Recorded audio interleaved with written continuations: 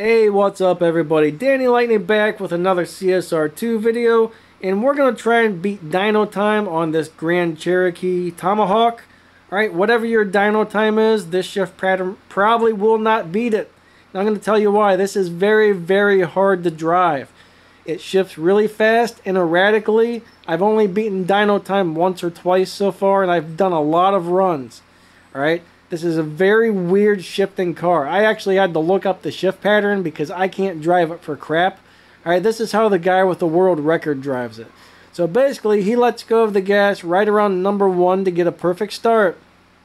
A little after number 1, actually. Early shift into second, all good shifts after that, and he hits his nitrous on either 3rd gear or 4th gear.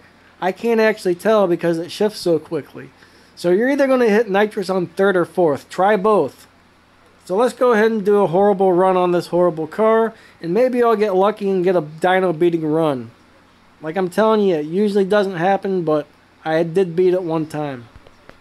Alright, 3, 2, 1, let go, shift, shift in nitrous. There went nitrous on 3rd. It's a very strange car to drive. Let's see what time we ran.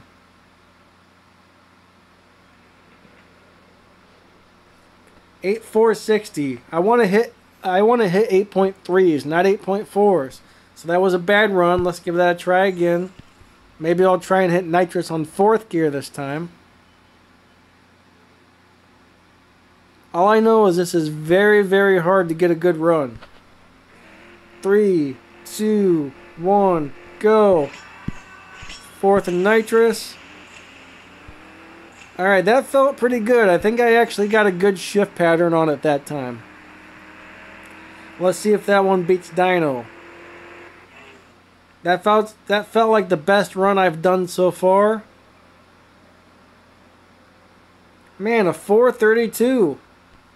Dyno time is set at 3:74, and I did hit it. I did hit a 8.3 something once or twice. Let's try it one more time. I'm telling you, this is a very hard car to drive. I hate it. I hate it. 3, 2, 1, go. And I think I just buried the needle right there. Man, this is worse than the last one. I didn't like the way that Urus shifted, but that thing shifts way better than this. I was reading where people were saying they had to down tune this thing a specific way just to be able to beat the dyno time and beat the supply cup. So it's not just me that's having a hard time driving this thing. So anyways, I give up. Alright, I give up trying to beat dyno on this. It is very, very hard. So you guys might want to Google search how to tune this thing to make it beat dyno time, because it ain't beating dyno time. So I don't know. Alright, catch you guys later. Sorry this video sucked.